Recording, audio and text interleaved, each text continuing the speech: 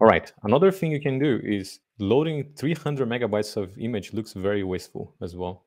Yes. So compress all those images that you are loading. If you're bundling them in the app, compress them as much as you can without losing the quality, you know.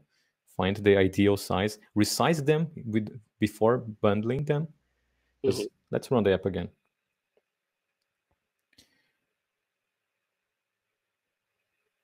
What if we resize it precisely for the frame they need to be in?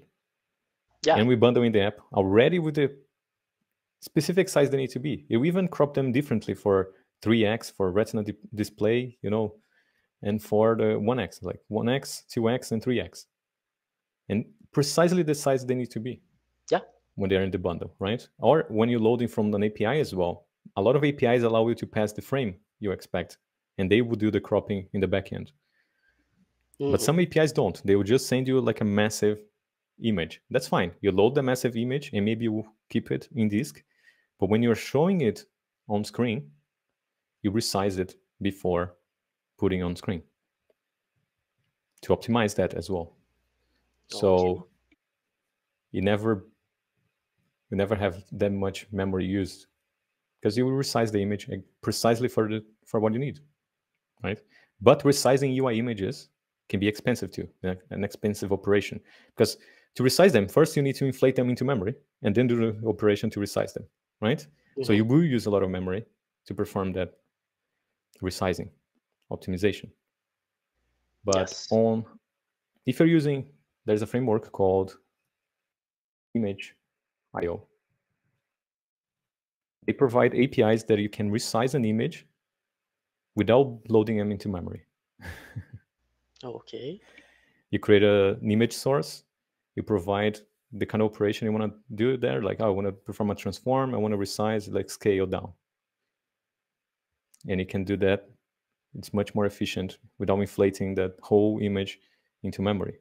But if you're resizing a UI image directly, then you need to load into memory and then perform the scaling and then free up the memory. But if you use CG image source,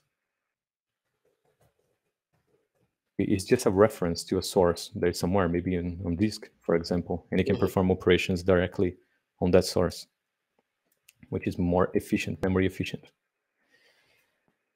And for iOS 15 and above, maybe in 3 years we can use this new API. Yeah.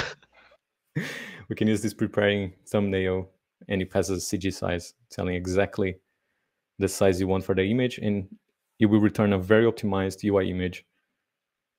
So again, we don't need to keep all of that in memory all the time. It's a very good documentation here as well. But iOS 15 plus. But CG image source, I think it's like iOS 4 or iOS 5. It's pretty good. Let's see the image framework. Image.io, iOS 4. There you go. So resize the images.